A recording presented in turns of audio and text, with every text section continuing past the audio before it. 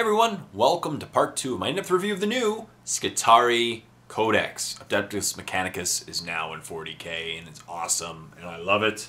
I will be collecting an army in the future. Probably not right now. Won't be the most responsible thing to do, but it'd be fun. It'd be the most fun thing to do. We'll see. I really like the Metallica. It's called Metallica anyway, but Metallica color scheme is pretty cool.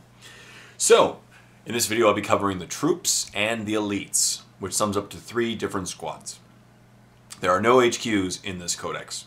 And we're going to go in a lot of detail because everything that I'm going to mention is new. None of it is bolter, you know, so I'll be going over each thing in some detail and the points associated with it and everything. So, yeah. So I've already got my first reviews. I think my first impressions, this codex, they're going to be really fast and some good shooting. I don't know if they'll be able to compare with like Eldar shooting or maneuverability, but I think it'll be good supplemental army to certain things. You could run it as a whole 1850 list, it'd be kind of fun. But, I don't know. I think they're going to have problems against certain armies. Yeah, we'll talk about that in a few minutes. So, leading the troops is the Skitarii Vanguard. For 55 points, you get a Force Skitarii Vanguard and a Vanguard Alpha. Now, as I said, you don't get an HQ, so your Warlord will have to be an upgraded Sergeant, and you have better traits of certain guys. So, let's go over the Skitarii Vanguard stat line.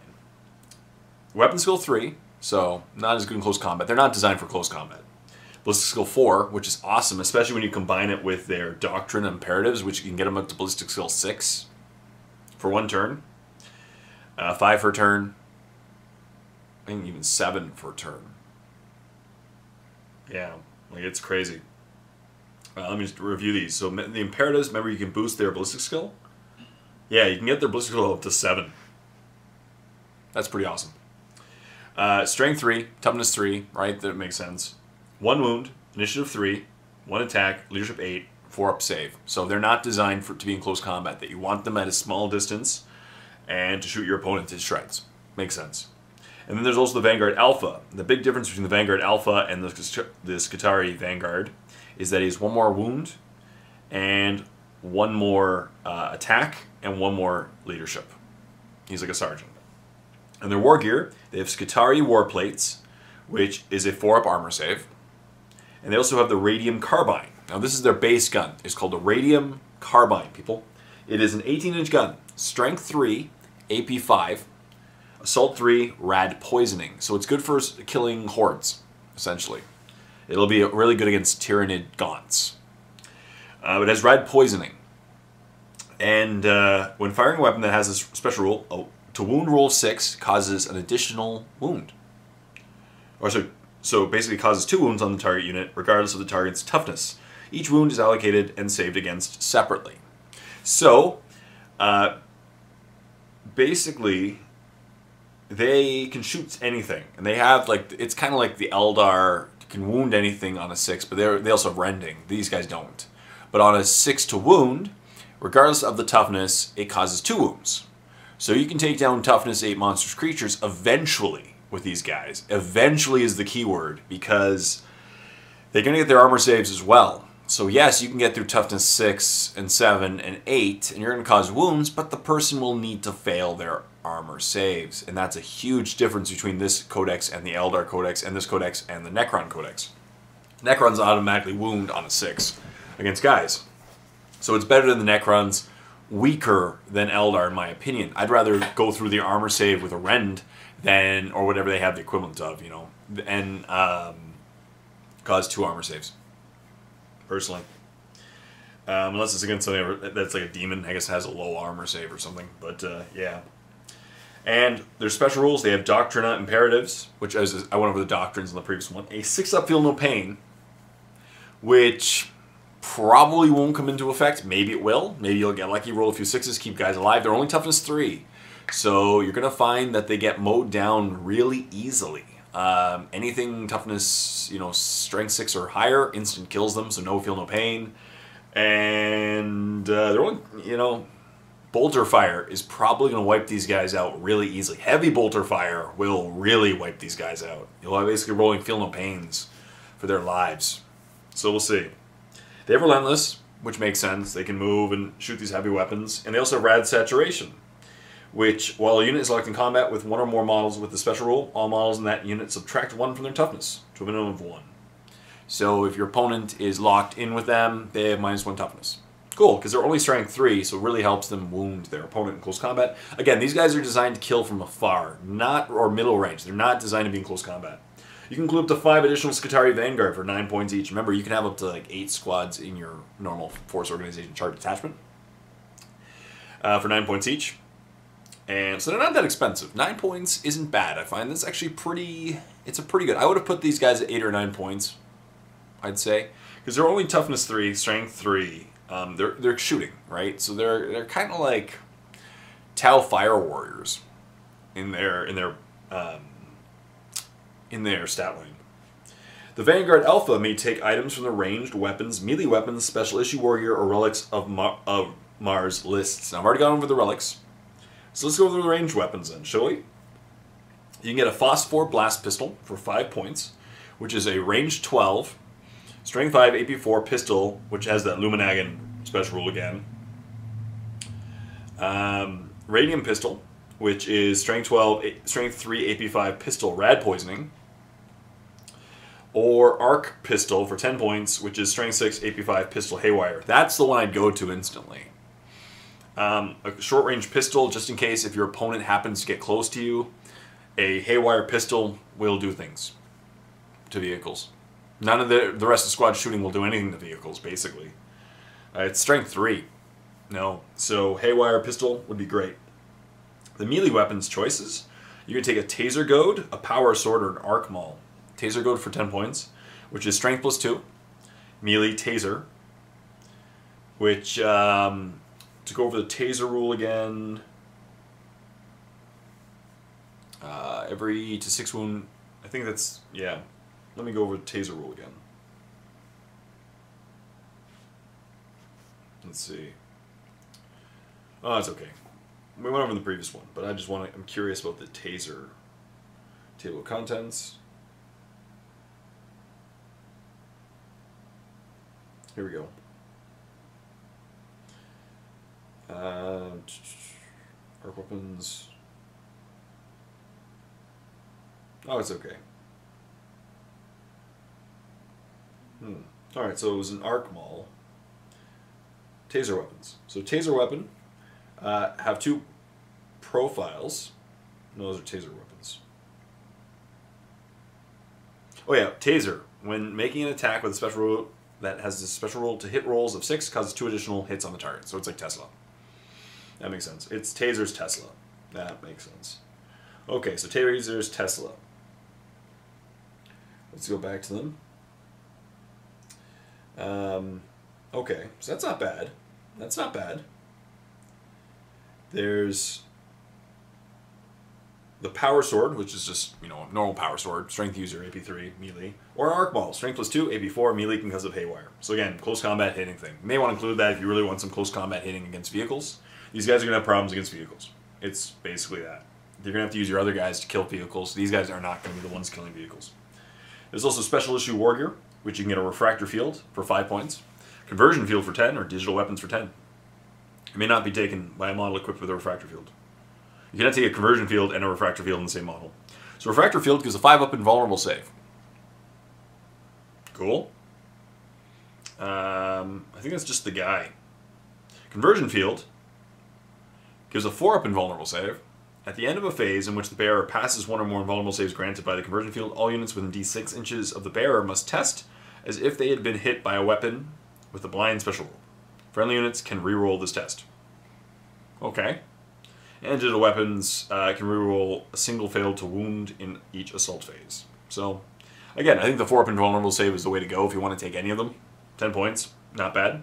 1 Skitarii Vanguard may carry one of the following. Now this is where you gotta give, these are the important weapons. An enhanced data tether. Whenever a unit with enhanced data tether is affected by a doctrine imperative, all models in that unit add 1 to their leadership characteristic on their profile until the start of the next turn. Note this is not cumulative with the effects of broad spectrum data tether, or an omnispecs, which cover saves taken against attacks made by this unit that contains at least 1 model equipped with the omnispecs are made at -1 modifier. That's huge. That one I would include in most lists, because these guys want to keep at a distance and they want to shoot. Omnispecs would keep them alive. I'm sorry, not keep them alive. Will kill your opponent, so that keeps your guys alive. Up to 2 other Skitarii Vanguard may replace their radium carbines with one of the following special weapons lists: an arc rifle, for 5 points, a transuranic arquebus for 25, or a plasma caliber for 30. The arc rifle is 24-inch range, strength 6, AP5, rapid fire haywire. So again, popping vehicles at a range, awesome sauce. A transuranic arquebus is 60-inch range, strength X, AP3, heavy 1, armor bane sniper. Again, popping vehicles. Or a plasma caliber, strength 7, AP2, 18-inch range, assault 3 gets hot. Now I don't like that one. I'm not a big fan of that one. Because with assault 3, the odds are you're going to kill yourself. Now, obviously, it's going to be nice. One shot, predict death. Because with Assault 3, you're going to roll a dice, and the odds of basically getting a 1 on 3 dice is basically 50-50. So, and then on top of that, you have 50-50 armor save. So, a quarter of the time, you're just going to die. But it's pretty good. You know, you'll kill 3 things, or 2 things, I guess, when you hit them. And if you buff, the way that I would do that is to, if you're using that weapon, use the one that buffs you up to ballistic skill 7, and that way you can reroll the first ones, and that really decreases your chances of it gets hot, and then that way you can keep your guys alive and pop some Terminators. So I definitely take those special. Up 2 of the other Skitarii Vanguard, I definitely take that. Maybe min squads with those would be pretty nasty. If the squad member's 10 models, 1 additional Skitarii Vanguard may replace his radium carbine with one of the special weapons list, which is the same 3. So if you have a 10-man squad, you have 3 of those Assault 3 plasma guns that are 18-inch range. So pretty cool. Cool stuff, and that's the Skitarii Vanguard. Up next with the Skitarii Rangers. For 65 points, you get 4 Skitarii Rangers and a Skitarii Ranger Alpha. And you can include up to 5 additional Skitarii Rangers at 11 points a model. They have the same stat line as the other guys. Weapon skill 3, ballistic skill 4, strength toughness 3, 1 wound, initiative 3, 1 attack, leadership 8, 4 blows to save. Same war gear, Skitarii warplate, and a galvanic rifle. Sorry, they have a galvanic rifle, which is better. It's a 30-inch gun, strength 4, AP 4, rapid fire, precision shots. So that's good. That's a better gun. I like the Skitarii Rangers more than the Vanguard for that reason. Longer range, so it means you can keep your opponent farther away. Better AP on your guns. So they'll be taking out a lot of good things. You know? And they also have Doctor Imperatives, Feel No Pain, 6 up, Move to Recover, and Relentless. The Skitarii Vanguard did not have Move to Recover. They had Rad Saturation. So they may take items from the ranged weapons, which are the same ones, the Phosphor Radium Pistol or Arc Pistol, which we went over, melee weapons, Special or Relics of Mars. 1 Skitarii Ranger may take the following: the Enhanced Data Tether, or the Omnispecs, and up to 2 Rangers may replace the galvanic rifles with one of the following: Arc Rifle, Transuranic Arquebus, Plasma Caliber for 30 points. So that's it basically. They're like the Vanguard very closely, and if you have a squad of 10 models, you can replace a 3rd one with that. So with one of those same guns. So good stuff there. And once again, I think it's a pretty good appropriate point cost. 11 points. So these guys have better guns. They're better than the Vanguard in my opinion, because you can take longer range guns base, and that's pretty sweet.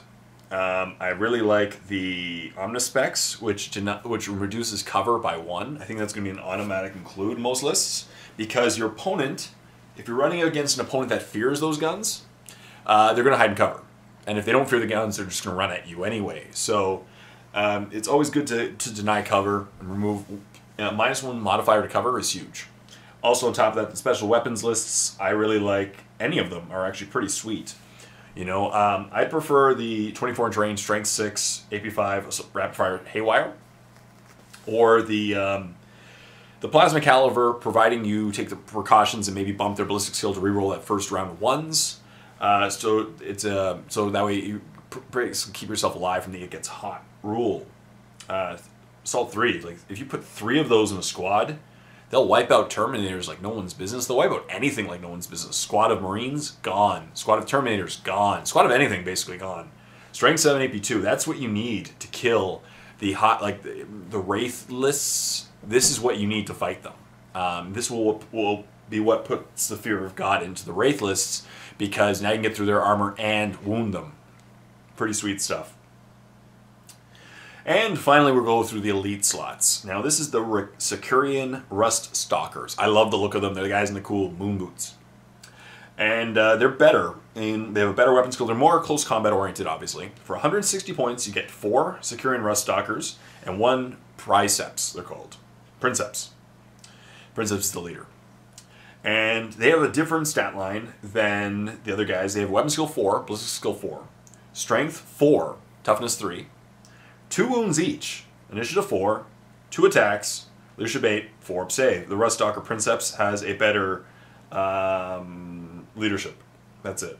Other than that, they're all identical in stat lines. So they have better weapon skill, better toughness, or sorry, better strength, and double the wounds for 160 points. And you can include up to 5 additional ones for 30 points each. Not bad. These guys have the Skitarii Battle Armor, which is a 4-up armor save with a 6-up invul.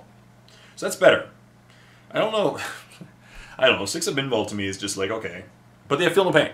A normal Feel No Pain. So that's not as crazy bad, you know, against a you know, against... They're toughness 3, though. So that Feel No Pain will be negated a lot of the time. Most things that will go through their armor will deny Feel No Pain. But whatever. So they have Transonic Razor is their war gear. It is melee, so it's AP5, melee, and transonic. Transonic means when making an attack with a weapon that has a special rule, any to wound roll of 6 automatically wounds the target regardless of toughness. In addition, during the first round of close combat, any to wound roll of 6s are resolved at AP2. During all subsequent rounds of the close combat, all wounds are resolved at AP2. I think that's a typo. That's probably going to be fixed soon. That's probably a typo. But it says, in addition, during the first round of close combat, any to wound rolls of 6 are resolved at AP2. During all subsequent rounds of close combat, all wounds are resolved. Oh, sorry, all wounds are resolved at AP2. That's weird. So, alright. So they're better, and this is the game progresses. Never mind. That seems odd once I thought about it. So cool. So they have AP2 weapons. And that's pretty sweet. And they won't wound anything on a 6. So these guys are going to have to run in against those pesky Wraithlists. They also have a Cord Claw, which is Strength User, AP5, Melee, Molecular Dissonance, Transonic. Molecular Dissonance means when a model equipped with a Cord Saw makes its close combat attacks, one of its attacks will be a Dissonance attack. Roll this attack separately. A Dissonance attack has the Fleshbane special roll. Wounds on it 2 up. Okay. Transonic. When making an attack with a weapon that has this special rule, any to wound roll of 6 automatically wounds the target regardless of toughness, in addition to AP2. Mind Scrambler Grenades. Shooting. When a unit armed with the Mind Scrambler Grenades makes a shooting attack, one model can choose to throw a grenade rather than using another shooting attack. It's an 8-inch range, Strength X, AP4, Assault 1, Blast, Neural Trauma. Neural Trauma means hits caused with this weapon always cause a wound on a 4-up. Alright. In Assault, they are Strength 3, AP4 Haywire. Sweet. So, cool stuff there. Special rules, they have bulky, because they're big bases and giant things on their legs. Doctrine Imperatives, obviously. And these guys are going to be the opposite. For these guys, you really want to buff their weapon skill, because they're going to run at your opponent with a weapon skill, and the turn they assault in, you want, or maybe in the second round, but you want to just basically jump them at your opponent, catch them in close combat so they can't shoot you anymore, and then increase their weapon skill so that they hit on 3s. Yeah. And Dune Strider. Dune Strider is pretty cool. Dune Strider is the special rule adds 3 inches to its maximum move distance when it moves into the movement phase, when it runs, and when it makes charge moves. Feel No Pain and Furious Charge. Cool. So the Dune Striders are fast. Oh. Yeah. So it's going to be fast. They're going to be a fast army, as I said, because that's going to be pretty fast. Feel No Pain and Furious Charge. And you can take up to 5 more for 30 points each. They can take Special Issue Wargear Relics of Mars. The entire squad may replace Transonic Razors, Cords, Claws, and Mind Scramble Grenades with 2 Transonic Blades. Transonic Blades for free. Transonic Blades are Strength plus 1, AP5, Melee Transonic, and again, Transonics are AP2 Cool. Or Rust Stalker Princeps with the 2 transonic blades may also take a Cord Claw for 5 points. And a Rust Stalker Princeps may take a Prehensile Data Spike for 10. And a Prehensile Data Spike is Strength User, AP5, Melee, Data Spike, Haywire, Specialist Weapon. Data Spike, when a model equipped with a weapon that's a special roll makes melee attacks, it makes an additional attack with this weapon on Initiative 10 step. This does not grant the model an additional pile-in. Cool. So it gets an extra attack at Initiative 10. So that's it. That's the troops and that's not even all the elites. I have one more. Alright, let's keep going. I should have probably made 2 separate videos. It's okay. The other version of the Skitarian Rust Stalkers are the Skitarian Infiltrators. And they have the same stat line as the other guys. The Princeps gets an extra attack. And they have the 4-up armor save with a 6-up invulnerable save. They have a Stub Carbine, which is an 18-inch range, Strength 4, AP Dash, Assault 3. Yeah, not too bad. And a Power Sword. So they're good in close combat, and they have some decent shooting.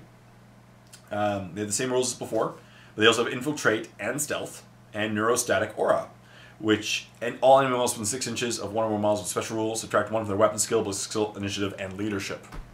So again, they're pretty good. These guys combined with the other guys are going to be awesome, because they can hurt your opponent by jumping in close combat, tying them up, and decreasing their leadership, decreasing their weapon skill, and awesome stuff there. For 185 points. You get 4 Skitarian Infiltrators and 1 Infiltrator Princeps. And you take up to 5 more for 35 points each. They have access to the special issue War Gear, Relics of Mars. The entire squad may replace their Stub Carbines and Power Swords with Flechette Blasters and Taser Goads. And Flechette Blasters are range 12. Strength 2, Burst Pistol Shred. So it fires 5 shots when fired, but is otherwise treated as a pistol. So you get 5 times the shots, but it's Strength 2, so it's wounding anything on 6s at least. And Shred, you can re-roll. I don't know if I like that one. No. I don't know. And Taser Goads, which I've already gone over. And an Infiltrator Princeps may take an Info Slave Skull, which adds 1 in their leadership and gains acute senses. Not bad. So you can choose, that's it. So there we go. That is the elites section and the troop section. It's been a bit of a long video, but it's okay. So what I think overall, I think the Vanguards are cool. I really like the Rangers over the Vanguard, but both of them are good. You know what? For 10 extra points, I'd go with the Rangers, personally. Better far-range guns, which is awesome. These guys don't want to be in close combat. And then on the other end of the spectrum, the elites, the Rust Stalkers are awesome, but for an extra 25 points, Infiltrators are pretty sweet too, because they have Power Swords, and they won't be able to wound the high toughness things, which that will be going to the Rust Stalker. So I definitely recommend a combination of Rust Stalkers and Infiltrators. But the Infiltrators will run at your opponent and decrease their skills, and then the Rust Stalkers as well can have fun. So yeah, so what do you guys think of the troops in the elite section of the new Skitarii Codex? I think it's interesting. These guys are going to be really fast. I think they're going to be really fast, because I think they're going to be heavily used, and the elite section, they're going to be fast and go after your opponent. So yeah, what do you think? Do you agree with me? Do you disagree with me? Do you disagree with me? Leave comments in the comment section down below what you think of the new Skitarii Codex. And stay tuned for the next part. We'll be going over the remaining sections. And thank you for watching. Until next time, this is Jay saying, happy painting.